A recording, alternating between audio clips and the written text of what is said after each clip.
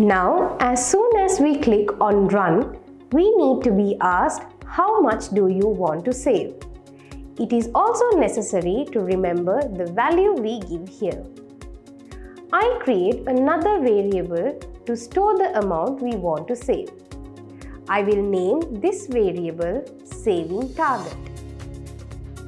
Let's see how to create that part. I clicked on Variables again. Now drag the var x equals prompt num block like this. Now we have already given the name of this variable as x. I will remove the word x and give the name Saving Target. Next, in front of prompt num, instead of enter a value, I will type how much do you want to save. Now click the Run button and see if it works like this. Here we can type the amount we want to save like this. After that, you can click on OK. If you get it like this, you little ones are very successful.